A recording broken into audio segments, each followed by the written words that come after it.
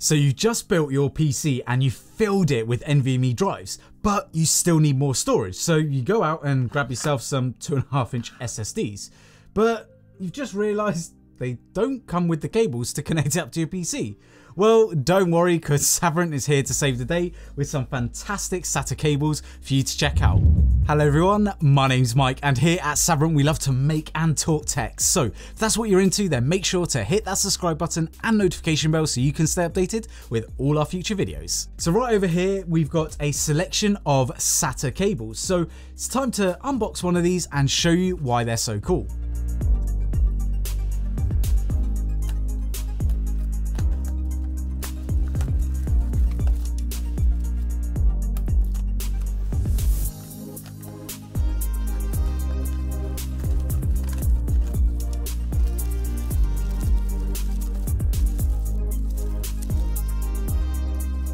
So as you can see, they come in a 3-pack, and we've got a straight cable as well as a 90-degree cable. They come in 2 colors, blue and black, and they work perfectly with your SATA connections. So a couple of features that this connector has is that it has a metal locking latch and is also fully compliant with the SATA III specification, allowing for data transfer speeds of up to 6 gigabits per second or 600 megabytes per second. These metal locking latches are super good, as honestly I've never had any trouble with them, and these are really high quality connectors. So this connects to the SATA connections on your PC, which are located sometimes either like this on this ITX board, or it will be on the side, normally on an ATX board. So in order to connect it, all that you need to do is just grab your SATA cable, and then you just want to plug that into one of the slots.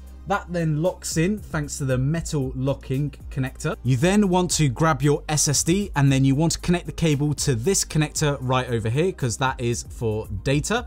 And then that's locked firmly into place.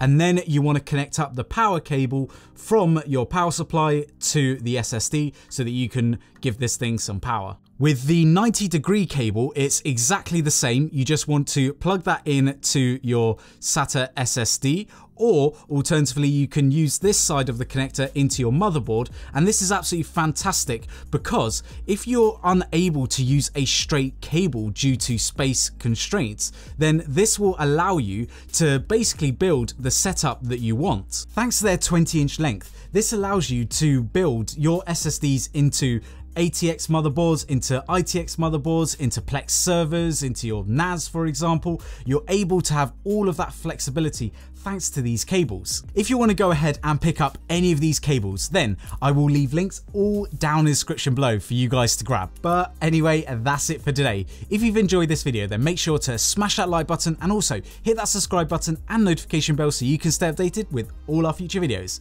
Anyway, thanks for watching, and we'll see you in the next one. Bye.